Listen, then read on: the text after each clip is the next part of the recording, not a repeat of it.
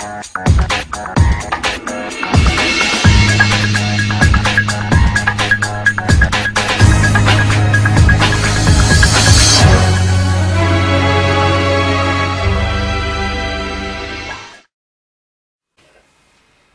up guys, Eric here with Team Eccentric, and I am doing a channel update as well as my first deck profile in a long time.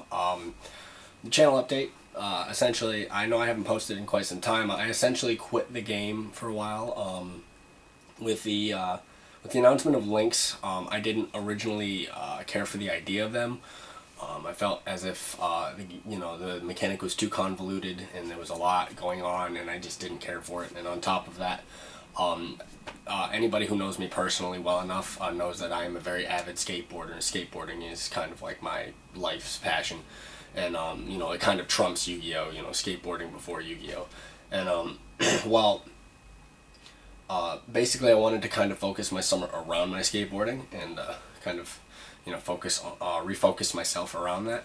But within the past few weeks, I've kind of realized that that doesn't mean I have to necessarily quit Yu-Gi-Oh. On top of the fact that I tried out Link monsters, and I actually don't mind them so much. They're not so bad. It's just a matter of kind of adjusting to them. Just like with every mechanic, when Synchros came out, people thought those sucked. When Exceeds came out, people thought those sucked. Then Pendulums came out, and then they were kind of busted, and then now Link monsters come out, and honestly, Link monsters do something to the game that all the other mechanics that came out don't. They actually restrict the game a little. They kind of slow the pace down, and that's part of the reason why I decided to just cave in and test it out and see how they worked. And honestly, they're not so bad. So I decided to jump back into the game. Team Eccentric will be posting videos again. I will have other people on the channel. It's not just going to be me again. I know Zoe's getting back into the game as well. Connor was one of the people who kind of kept me in the loop with the game. TJ's back in. There's going to be a lot of people, and this time we will try and make sure that this channel is a little bit more stable with its content and produces a little bit better quality content. So that will be a thing. And on top of that, eventually I do want to host some kind of a Team Eccentric based tournament, just to kind of see like where decks stand and who, you know what I mean, just to kind of see where the skill set is amongst all the players. So that's that. We also got some new players on the team. Starting out, we kind of need some new fresh faces, some other interpretations of the game. So that being said, let's get right into the deck profile. Like I said, guys, I'm bringing you my first deck profile since last year. I did quit the game for a while, both because of the announcement of Link monsters and as well as the fact that this was kind of interrupting my actual real life passion, which is skateboarding. Any of you who know me personally, or any of you who have heard of me, know that skateboarding is kind of like my go-to. That's like everything I live for. So Yu-Gi-Oh was kind of getting in the way of that, so I had to cut it out for a while at least. But we're back with Team Eccentric, and this time we're not going to be as competitive. We're just going to kind of play decks we like and kind of just show you things that we think about the game, our interpretations of the game, rather than trying to focus so much on the competitive scene.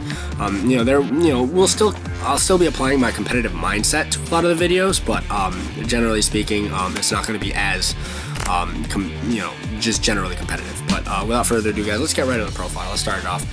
No more beating around the bush or wasting time. So we're going to start it off with the Mermail component of the deck. We are playing triple Mermail, Abyss, Megalo. This is your OTK card.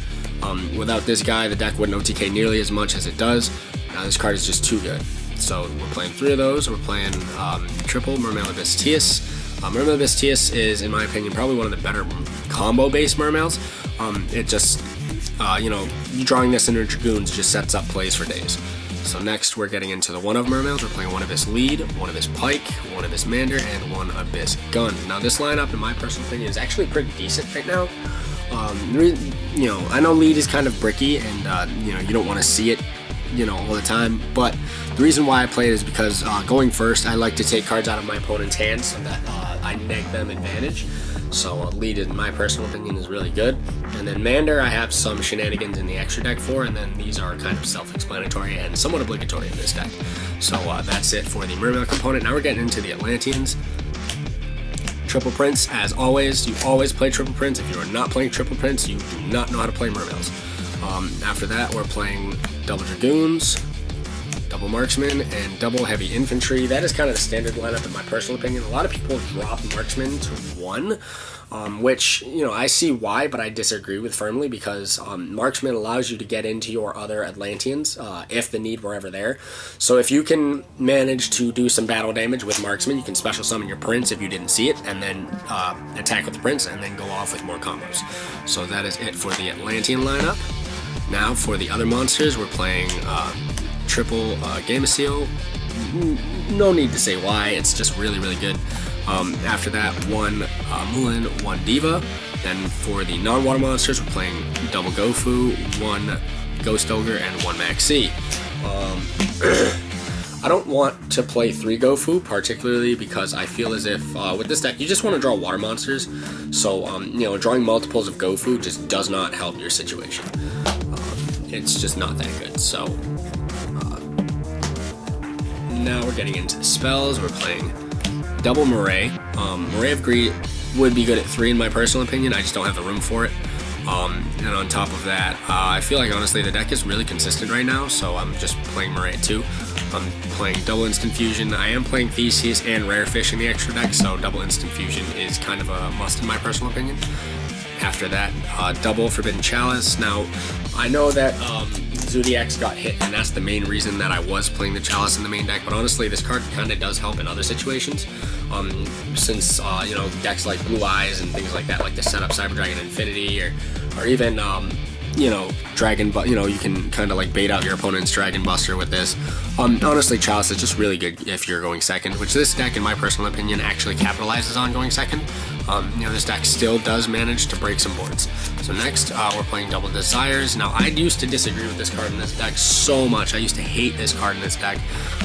But you just do all your searches first and then activate this, which I know was always the theory, but, you know, this deck is somewhat resource intensive, so if I had to make a change to the deck, I would play Raigeki over this and then the third Mermail over this. However, I don't own the Raigeki, so I wouldn't, you know, I don't know what else to throw into the deck. So that's it for the 2-of spells. Now for the 1-ofs, we're playing 1 Biscale the Mizuchi, 1 for 1 Soul Charge, and 1 Upstart Goblin. Like I said, I don't own Raigeki right now. When I did essentially quit the game for a while, I sold a lot of my cards, and Raigekis were some of those cards. So now, going into the extra deck, we are playing 2 Link monsters in the forms of Decode Talker and Proxy Dragon. Now, you don't really want to play too many Link monsters. I know that Miss Starboy comes out very, very soon, so what I will be doing is I'll be cutting both of these for 2 Miss Starboy. However, right now, these are just kind of what I play. After that, we are playing some X-Seeds in the forms of True King of All Calamities and number 23, Lancelot, Dark Knight of the Underworld. Now, these are your Mander plays. This is why Mander is in the deck. Also, you can always make this off of a Mulan and a Gameciel if you are able to summon a Gameciel to your field. So, you know, this could be also good in late game to kind of, you know, mitigate your opponent's plays and just kind of like, you know, solidify the fact that you won the game. After that, 1 Abyss Gaios and 1 Dracossack. Now, Dracossack is actually a combo maker in my personal opinion, because not only does it make tokens which you can utilize for your Link materials, but on top of that, those tokens are level 3, so if you have the chance to make a Trish, or you can, you know, at the same time make your Sapphire Mode Omega using Instant Fusion with Sea Monster Theseus, and it gets you the last water you need in the graveyard for Mooling Glaze. So this card is honestly such a combo maker, and that's why I've decided that I'm going to keep this card in this deck for as long as I play this deck. This card is just too good. And then for the rank 4s, I only play 2, and they're the same card, Double Abyss Dweller. I don't play any of the other water rank 4s, not because they're any good or anything, or not because they're bad rather, but just because I feel like right now, you know, it's really kind of hard to judge, you know, what extra deck cards to play, especially with the addition of Link monsters to the extra deck. So I just kind of defaulted to 2 Dwellers. After that, Synchros, Trishula, Saffron Lord Omega, Burrito, Herald of Arclight, and Tatsunoko. This is kind of my standard lineup that I played before I quit.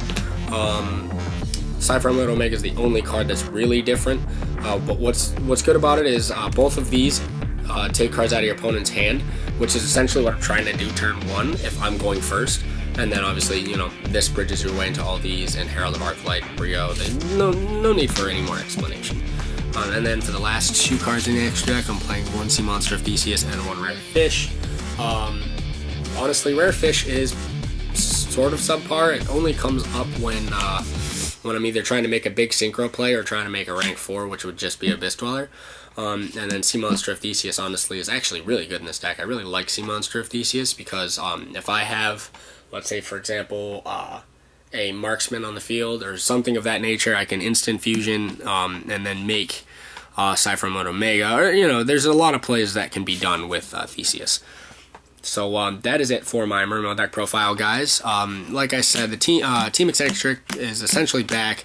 We're kind of working our way back up to the way we were. So, you know, this is our first legitimate video. But you know, tell us what you think in the comment section below. Let me know what you think of this deck profile.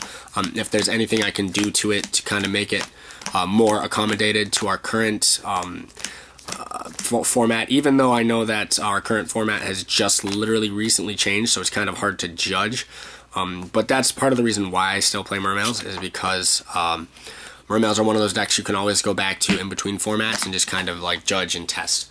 So as always, guys, Eric here with Team Eccentric, and I am signing out.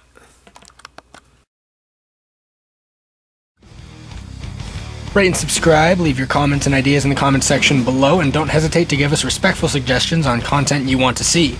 Eric on behalf of the team saying take care, and Team Eccentric out.